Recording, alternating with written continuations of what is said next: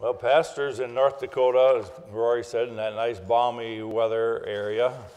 We have a granddaughter that lives up in Williston, and she keeps us updated on the weather, and it's not very pleasant a lot of times. So I hope they're having good weather.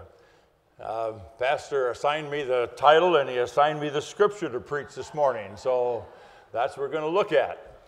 Empty treasure.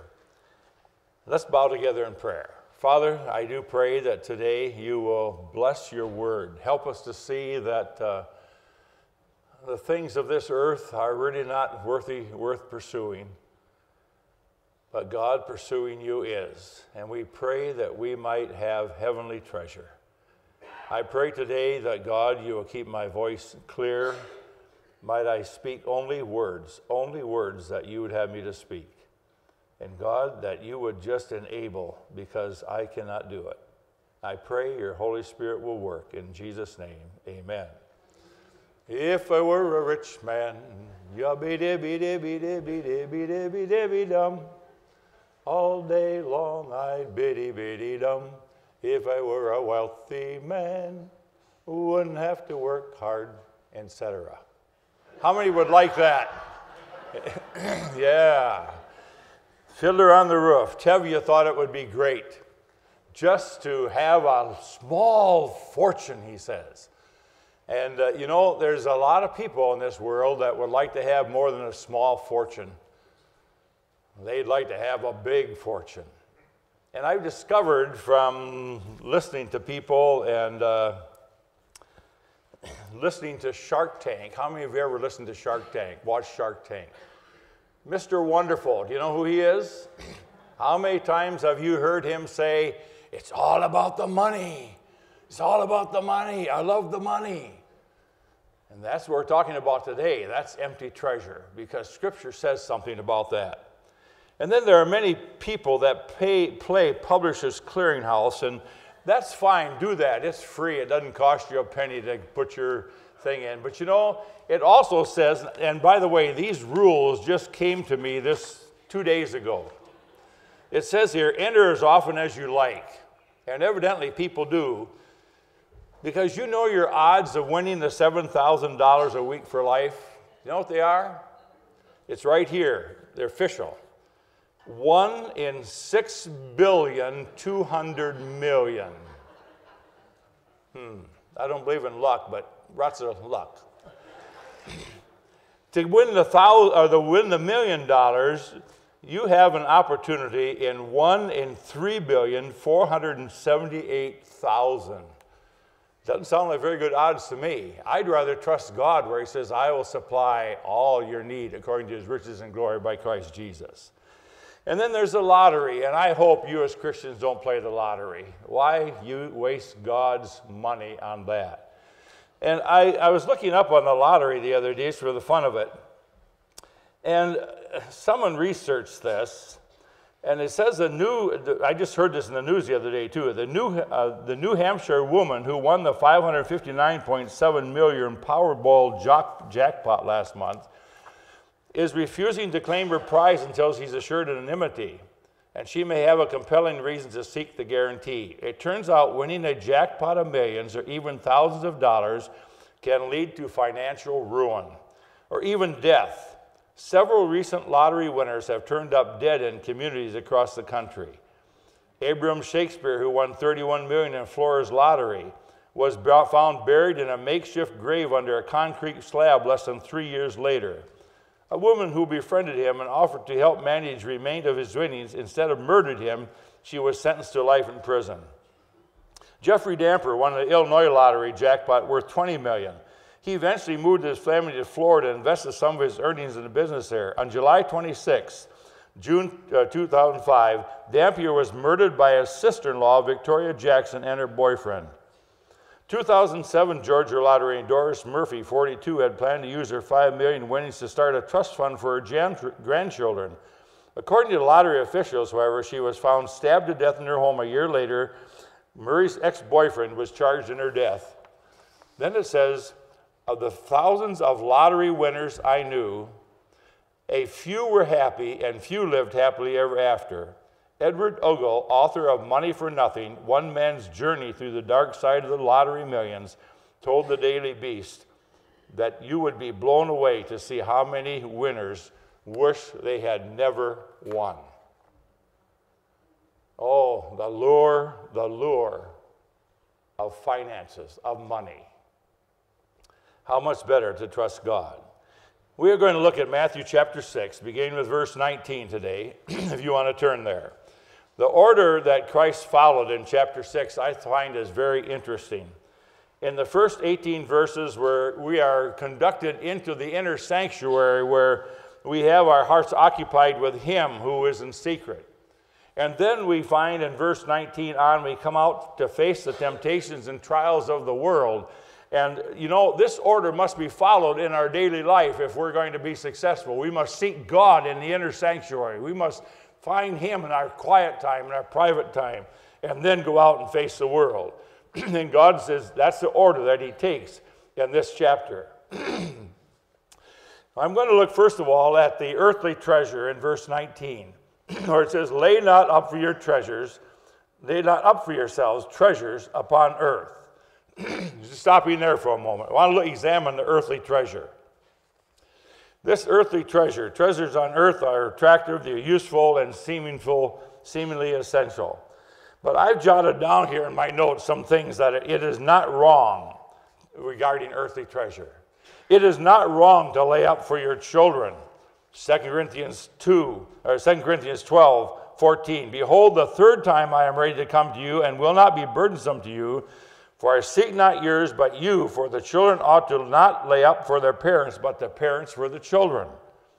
But if any provide, 1 Timothy 5:8, any provide not for his house, he has denied the faith and is worth an infidel.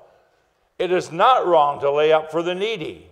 Ephesians 4:28, let him that stole steal no more, but rather let him labor, working with his hands the thing which is good, that he may have to give to him that needeth.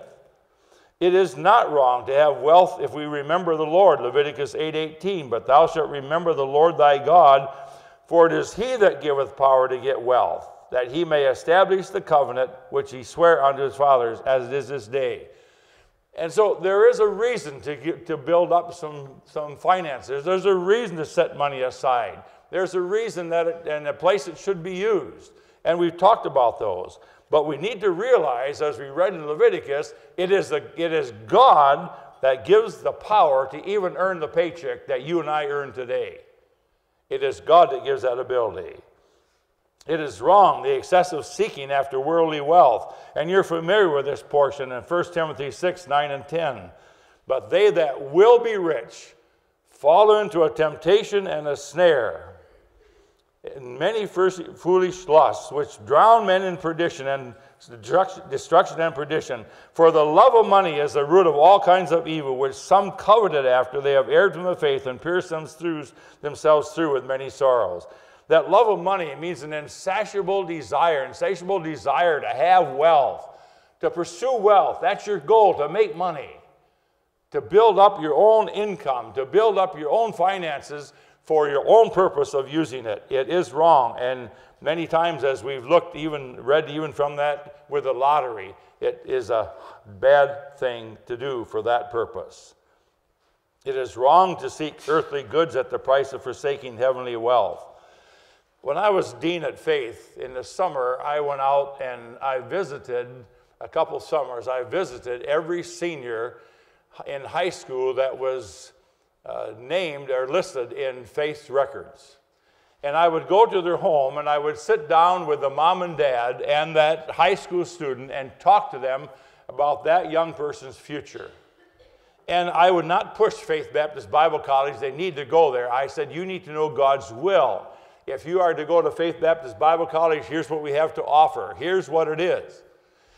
And I tell you, I was absolutely shocked when I sat down with several parents, and the dad would say something like this: I don't want my son or daughter to go to Faith Baptist Bible College or any Bible college, because I don't want them to go into that ministry where they cannot make big money. I want them to pursue business where they can support their families and they can have many things in their life many material blessings. And I thought, wow, how sad that is. And I say this as a little sidelight, we as parents, and we did this with our kids, and two of them went into ministry, one daughter and her husband to Taiwan as missionaries, but we prayed, God, take our kids first and put them into your service, and if not, then close that door and put them someplace else. But you see, these parents were more concerned about the material things their kids could have. It is wrong to put our trust and confidence in earthly things that we have treasured up rather than God's supply, and God will supply all of our needs. It is wrong to lay up for ourselves treasures without regard to using the same for the good of others and the support of the gospel. I think the word treasures gives us kind of a clue. We are not to make treasures of our possessions. And someone has said the test lies not in what a man possesses, but what possesses him. If you recall in Matthew chapter 16, if you want to turn there just quickly, Matthew chapter 16, you read about the rich young ruler, or Matthew 19, verse 16. And it says here, and behold, one came and said unto him, Good master, what good thing shall I do that I may have eternal life? And he said unto him, Why callest thou me good? There is one good, but none good but one, that is God. But if thou wilt enter into life, keep the commandments. He saith unto him, Which? Jesus said, Thou shalt do no murder, thou shalt not commit adultery, thou shalt not steal, thou shalt not bear false witness, honor thy father and thy mother, and thou shalt love thy neighbor as thyself. The young man saith unto him, All these things have I kept from my youth. What lack I? Jesus said unto him, If thou wilt be perfect, go and sell that thou hast, and give to the poor, and thou shalt have treasure in heaven, and come and follow me. But when the young man heard that saying, he went away sorrowful, for he had great possessions. Then said Jesus unto his disciples, Verily I say unto you, that a rich man shall hardly enter into the kingdom of heaven. And again I say unto you, it is easier for a camel to go through the eye of a needle than for a rich man to enter the kingdom of heaven. Now there's some things that maybe you don't understand, or you might not understand that scripture. It doesn't say that rich men cannot be saved. I know many that are born again are giving to God. But in this case, this man's riches were his God. And he didn't want to give up anything to follow God. And we know that in order to really serve Christ, when he is our Savior, we need to give him our all, our all. The test lies, like I said, not in what possesses us, but what possesses him, and what possesses the man. We are not required to sell all, but God knows this man's riches kept him between himself and God. Then let's look at the eternal treasure in verse 20. Verse 20. But lay up for yourselves treasures in heaven. This includes the souls we have won to God, we've had the privilege of leading to Christ, the things we've done to influence others for him, the prayers, the kindnesses, the testimonies, and giving to him not only our material things, but our all. Christ wants our all, and that includes our pocketbook. By the way, if he is not Lord of this, he's not Lord of your life. If he is not Lord of what's in your bank account, he is not Lord of your life. Dr. F.B. Meyer used to say, what you invest in ministering to others is capital laid up in God's bank. Capital laid up in God's bank. Psalm 16, verse 5 and 6, the Lord is the portion of mine inheritance, and of my cup thou maintainest not. The lines are fallen out unto me in pleasant places. Yea, I have a goodly heritage. Jesus is the one that is our treasure. Colossians 2:3 tells us that in him are hid all the treasures of wisdom and knowledge. 1 Corinthians 2:9, but as it is written, eye hath not seen nor ear heard, neither hath entered into the heart of man. Think about this, the things which God has prepared for them that love him, not riches, love him. Think of what God has prepared for those that put him first.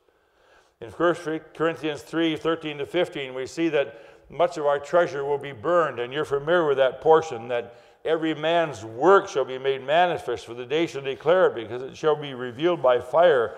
The fire shall try every man's work of what sort it is.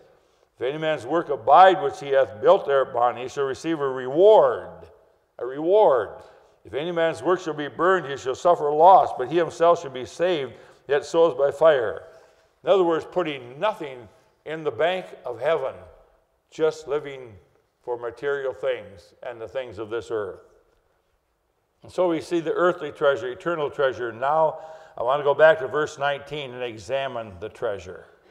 Notice in verse 19, laying up not up for yourselves treasures upon earth, where moth and rust doth corrupt, and where thieves break through and steal. There's very little security in earthly treasure. I heard a program some time ago of the five richest men in the world. And it was an interview. And each one of them told how many times they had made their millions and billions, and something had happened and they lost all of it and had to start over, and they built it up again and lost all of it. Some of them 4 or 5 times losing what they had. And we see that in this scripture.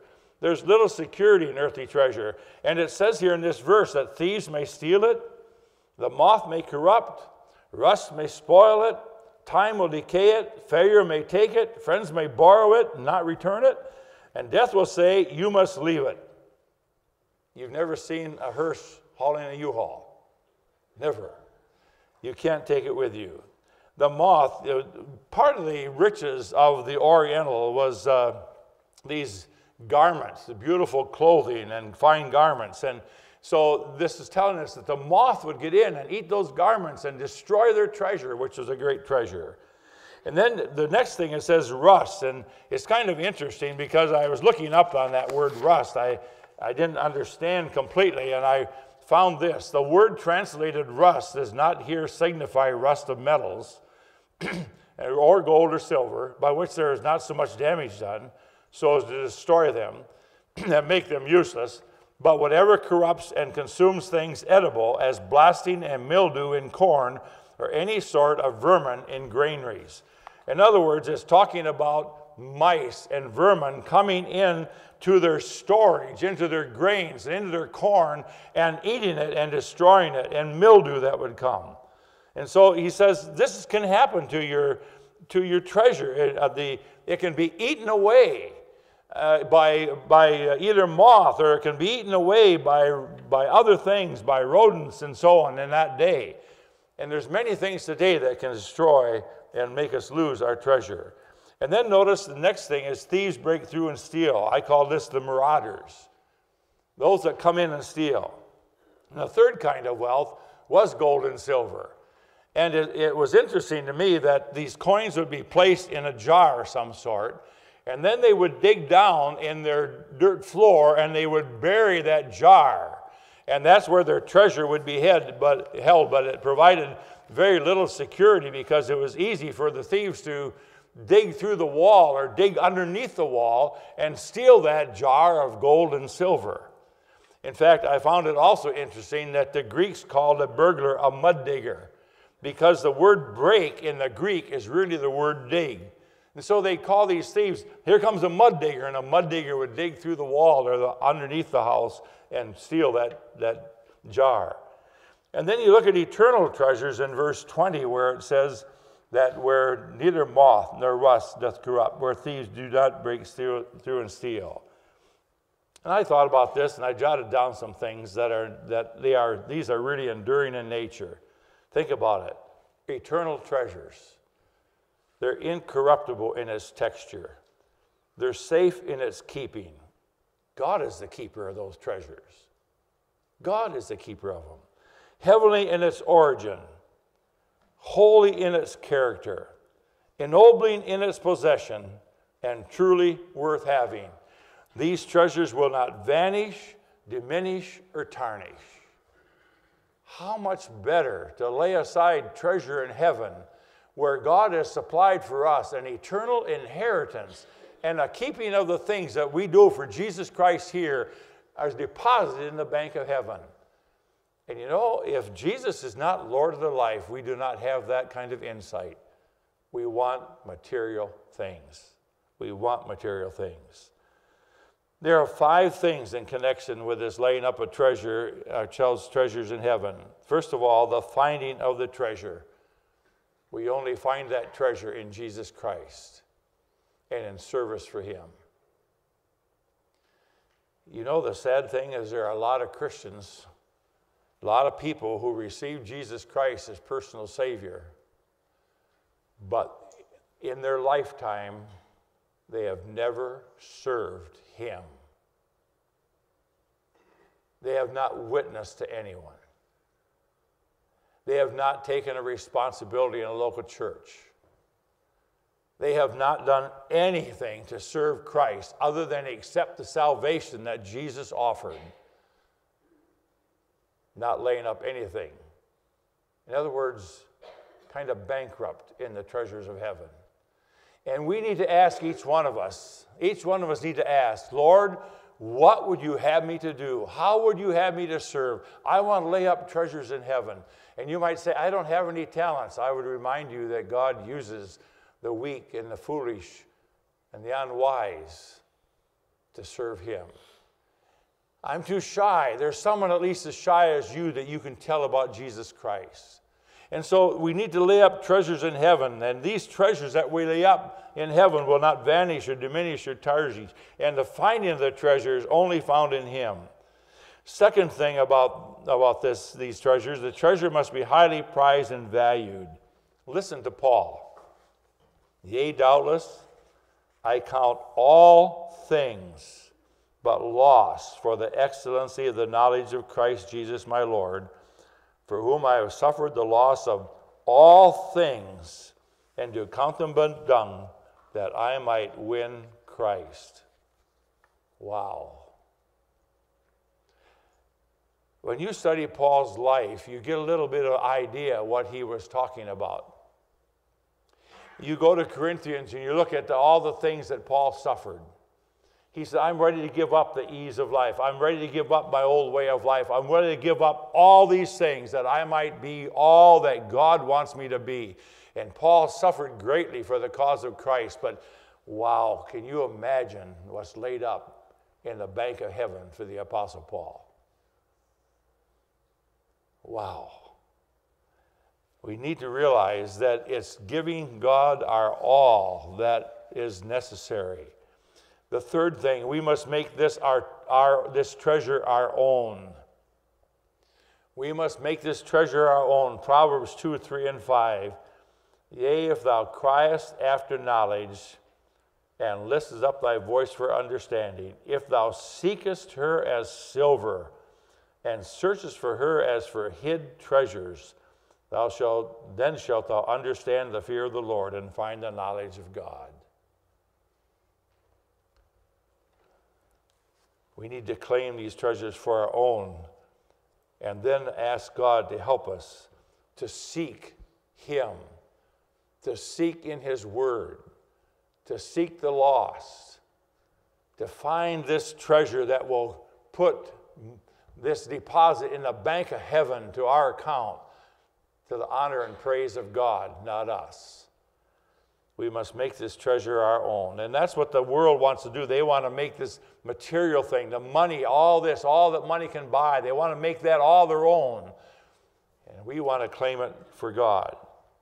The fourth thing, we must labor to assure it unto ourselves. To do this, we must obey Paul's charge to the rich men that we found in 1 Timothy chapter 6, 17 and 19.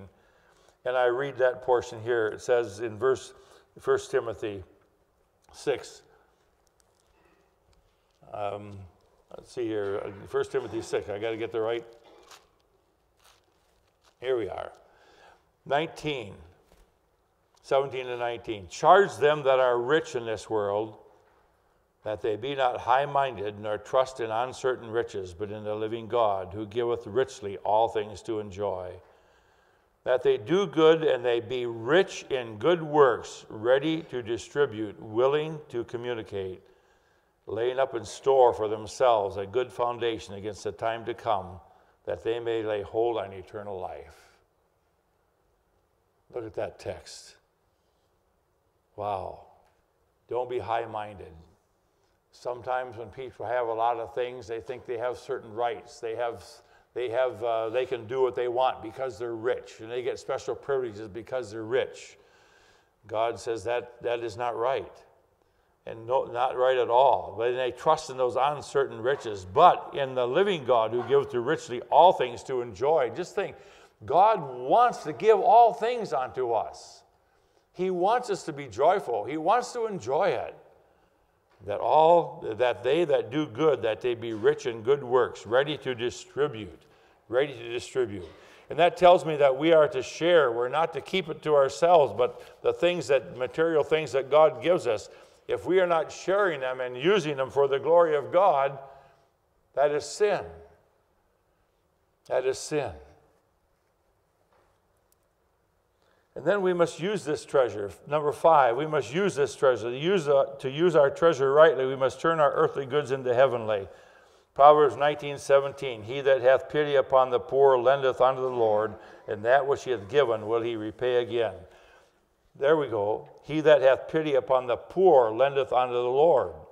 And so when we help those that are less fortunate, when we help those that are suffering material-wise and not have the goods of this earth, and we are willing to take what God has given us, no matter how little we have, to share that, God says he will repay. And I can tell you from experience, folks, that you can never, ever, ever outgive God. Never can outgive God. And so we see this matter of the treasure. Now exalting the treasure in verse 21. For where your treasure is, there will your heart be also. It is true that you will never make a fortune if your heart isn't in it. And I believe there are 2 implications by Jesus here in his Sermon on the Mount. In his statement that for where your treasure is, there will your heart be also. I believe there's 2 implications. One, our heart will influence our treasure. No doubt our heart will influence our treasure, spiritually or materially. If we love what we are after, we will prosper. And I believe if our heart is set in the accumulation of great heavenly fortune, it will inevitably come. God will put aside in the bank of heaven, if that is our treasure, heavenly things, and serving him, he will deposit it. Secondly, not only will our heart influence our treasure, but our treasure will influence our heart. Our treasure will influence our heart. If our treasure is heavenly, that will affect our living. It will affect our features. It will affect what we do. It will affect everything about us. If our heart is set on heavenly fortune, it will be evident on our faces, on our actions, on our attitudes, and what we do to serve others. Psalm 62:10 says, if riches increase, set not your heart upon them. If your riches increase, set not your heart upon them. And the question is, where's your heart? Where's my heart? What do we put first in our life? You know, I heard someone say one time that you show me your credit card bill and you show me your checkbook, and I can tell you where your heart is.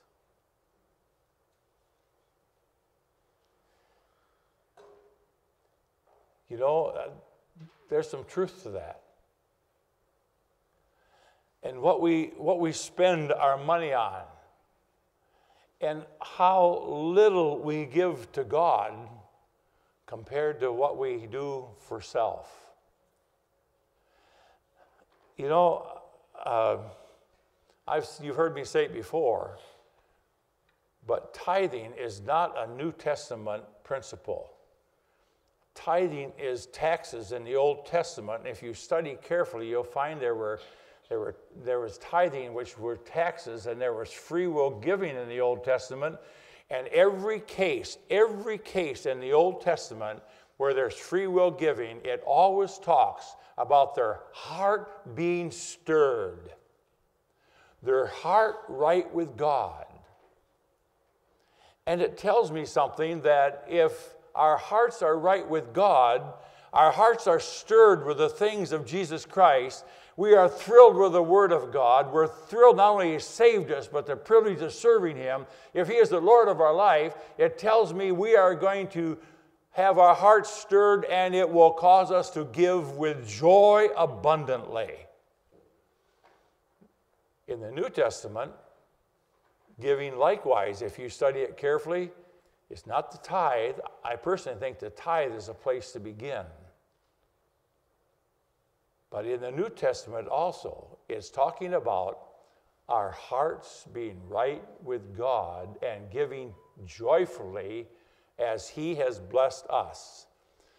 It's not so much of what we give, but what we have left. Because every penny that you have in your checkbook, every penny you have in your IRA, every penny you have in your saving account, and I have in mine, every penny as a Christian is not mine, it's God's. We are only stewards of it. And we need to realize that there's a world out there that's lost. You know, I said the tithe isn't the New Testament. It's not taught in the New Testament. It's not. I personally think it's just a place to begin, my own feeling. But I think under grace it calls for more. But I know this for a fact, that if every Christian would just tithe in our churches, all of our missionaries would be at full support without any problem and not have to go out for months and months and years raising support. But there's a lot of people in our churches.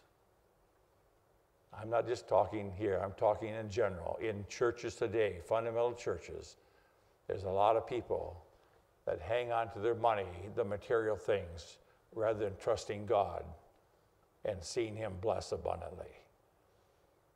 Dory and I can tell you from experience that I tell you, you withhold and God won't bless. You give and God blesses.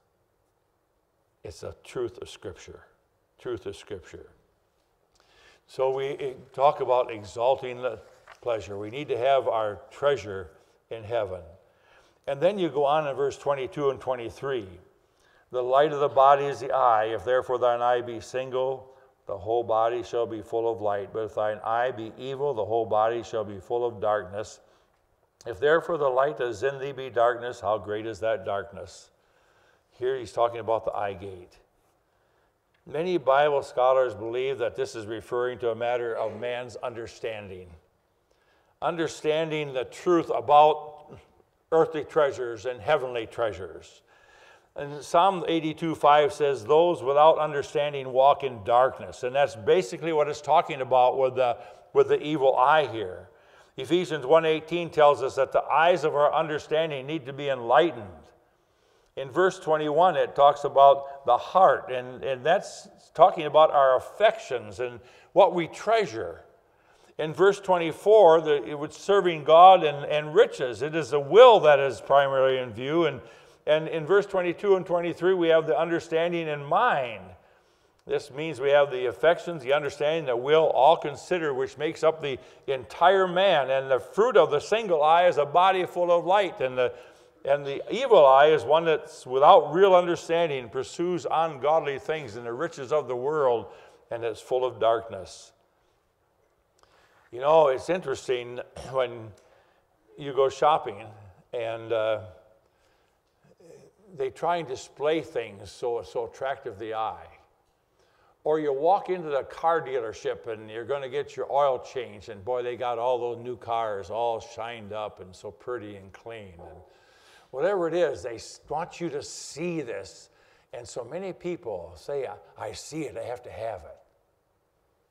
I see this latest technological thing, I see it, I got to have it. I know of people that way, that they see something, it's the latest, I got to have it. I got to have it. But we need to have an eye that is upon God and sees the blessing of seeing heavenly treasure and serving Jesus rather than things of this world. And then in verse 24, we see the examples of this truth. No man can serve two masters. For either he will hate the one and love the other, or else he will hold to the one and despise the other. You cannot serve God and riches. All through this part of Christ's sermon, he is separating the precious from the vile. You think about this, he is discriminated between two worshipers, the genuine and the hypocrite. He is between the two treasures, the earthly and the eternal. Between two eyes, the single and the evil. And now he's talking about two masters.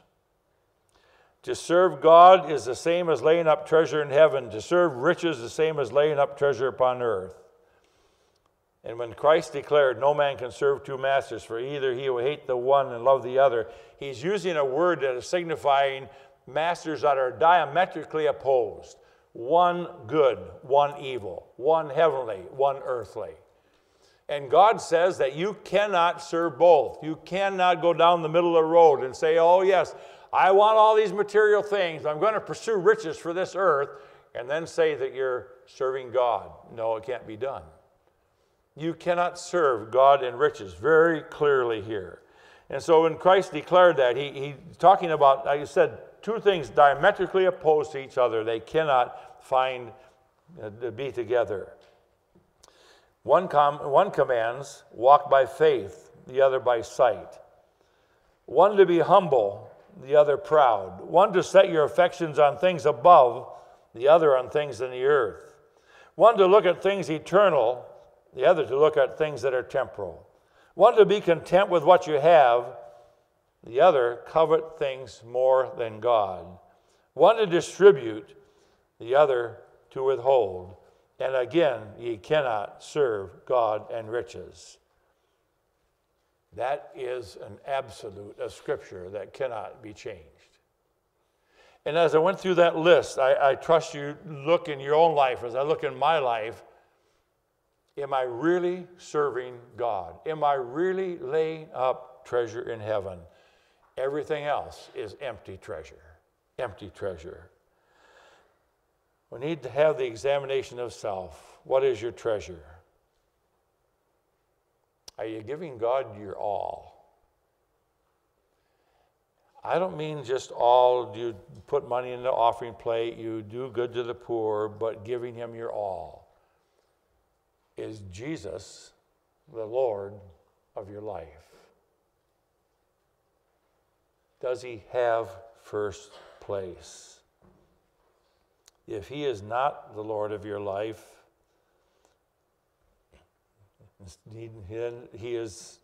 money is the Lord of your life. It comes down to the condition of the heart. And the question is, what's our heart like? And Jesus is Lord, or the world our treasure? We need to examine our heart and ask God, God, take my all. I want you to be Lord of my life.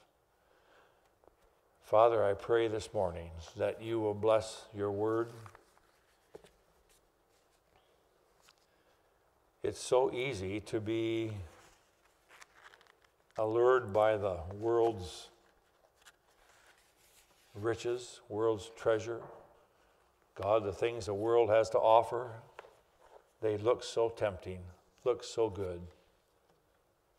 And yet, God, if that's our goal, we are only laying up treasures upon earth. And God says that's sin. I pray this morning that we might give him our all, our life, our finances, our family. And God, help us to serve faithfully and lay up treasures in heaven. And we'll thank thee in Jesus' name. Amen.